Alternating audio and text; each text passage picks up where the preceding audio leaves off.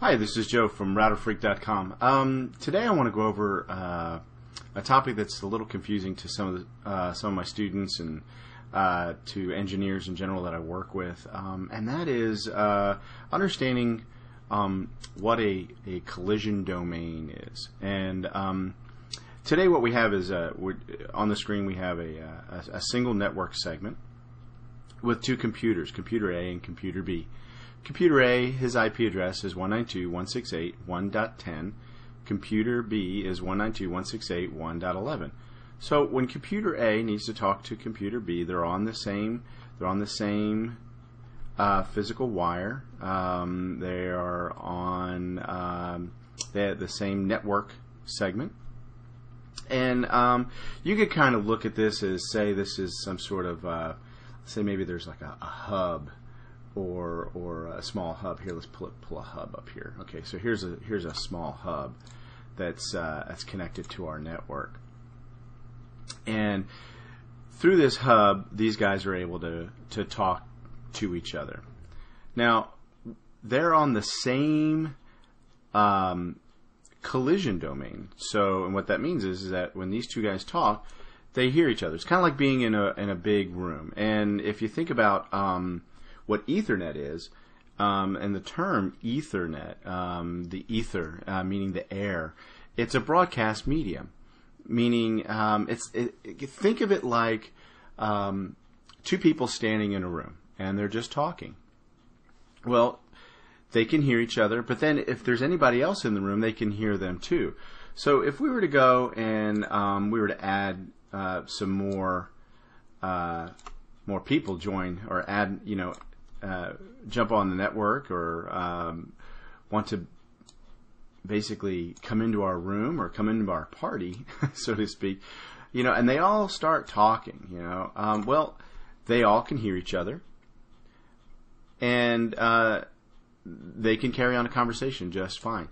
But what happens if this keeps getting bigger and bigger? Well, eventually it starts getting really noisy, like you're at a party in a big room, everyone's talking at the same time. Eventually, what happens is you have these two people, computer A and computer B, who are originally talking with each other. Well, they can't hear each other as well.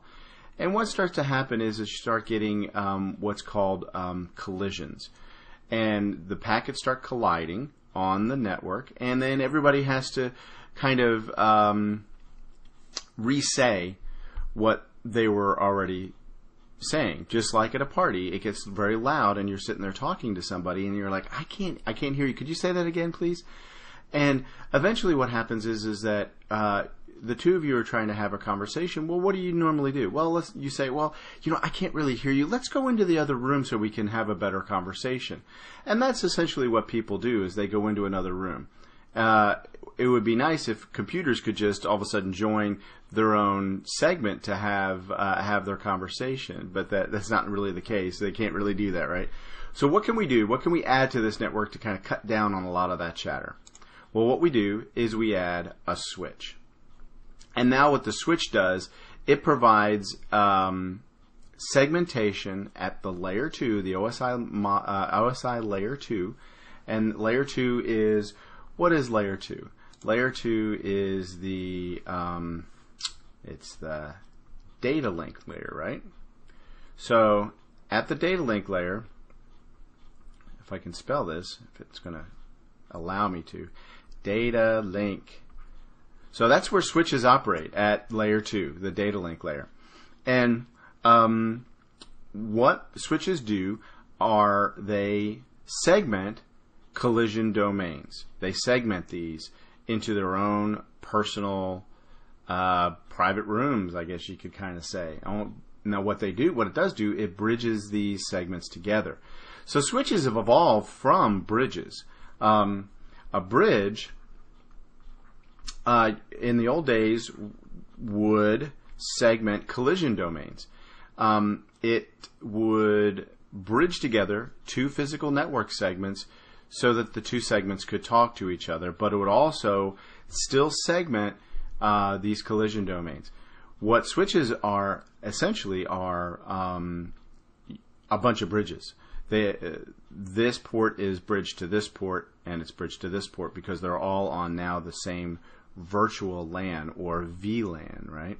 So we have port 1, port 2, and port 3 are all bridged together because they're all on the same virtual LAN, and it allows us to bridge all these together. And so that's basically what a collision domain is. A collision domain is a layer 2 segment that we could also have a hub here. Where's our little hub? Just to kind of give you an idea. If I can find it again. Find our little hub, and we could put that hub back. Our hub. So that's a big hub, huh? We could put that hub back on the segment, hanging off of this switch port, and then we could end up creating a whole bunch more computers. But then we'll be right back to where we started. Right now, we have this one room that's very overcrowded, and it's really not giving. We're not utilizing the benefit of this switch, and that benefit is to segment our broadcast domains, and we would end up another problem. And you see this a lot in production networks where you'll have a hub hanging off of a switch port. A lot of labs will do this. You'll have a hub that has a bunch of devices, and then people start complaining, well, my network performance is slow or it's bad. Well, they've put a hub out here, and you're not you've got a lot of issues out here now with this hub. So the best way to set your network up, don't have a hub, have everybody connected right off the switch, and all the conversations will be nice and crystal clear. And that's it for collision domains. In the next video, we're going to take this discussion of collision domains, and we're going to see how collision domains and broadcast domains and how they differ. I hope this was beneficial to you guys. Again, my name is Joe Wilson from RouterFreak.com. As always, I hope you have a great day, and we'll talk to you again soon.